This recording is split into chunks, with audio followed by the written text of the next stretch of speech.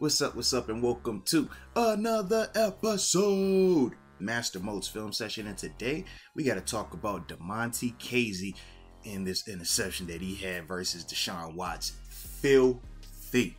So, you know how we do. Hit that like button. We'll go ahead and play this thing in full speed, and then after that, we're going to break it down.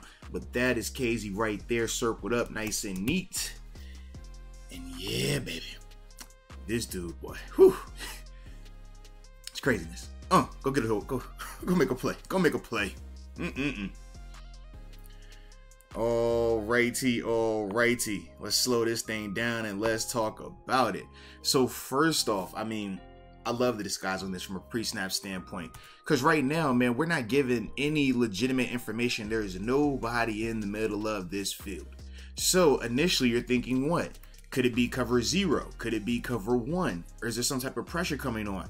But at the same time, the way Mika is hanging over here, you get the illusion that it could be, you know, a cover 3 or potentially, like we said, man, some type of cover 0 blitz.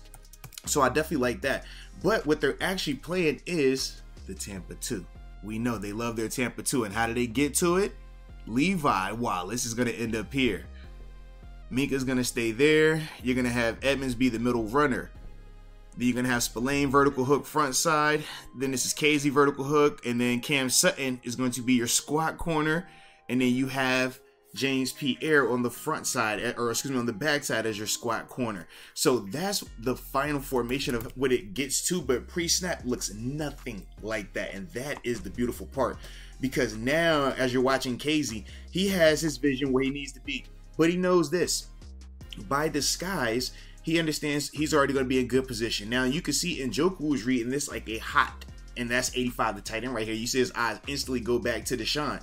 But for Kazee, he doesn't have to move off of this point because he's protected. He knows if this route comes in terms of Njoku, if that route goes across the field, he has another defender there. If Njoku takes this route and climbs here, it's okay because he has his middle runner here. So for Kazee, and he's also protected on the outside because the squat corner over there. So Kazee, understanding all of that, says, man, I'm just going to be aggressive. It's third down. What do I have to lose right here? And even though they morphed the route, right? So instead of it being Njoku, even though he was looking there, he ends up taking a vertical. You get the number 2 guy coming underneath. But either way for Kazee, the action's happening in the exact same spot for him, which is perfect because of his drop.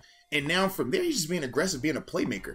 Go and beat the receiver to the ball, go make the catch. And now from there, man, go get you some run after. Heck of a tackle right here by Watson, man, to go get him down, because I thought he was going to touch paint personally. But excellent read by Damontae Kazee. And this is what, you know, when you cut on his tape, whether you're looking at him in Atlanta or what he's been doing here in Pittsburgh, he is a ball hawk. He is a guy that has elite ball skills and just his anticipation and just understanding of the concepts that the offense is trying to run.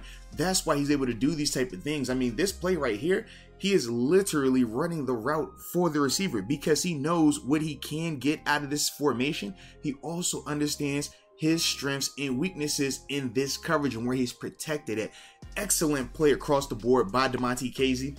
And you know, he's one of those guys that I really thought, you know, showed a lot of productivity and a lot of flash when he was available to us this season. So you guys let me know your thoughts on Damontae Kazee and his performance this season. If you would like him back, you know, if you think that you'd want to like him back. But either way, you let me know your thoughts, and I appreciate you for tuning in. And until next time, baby, peace.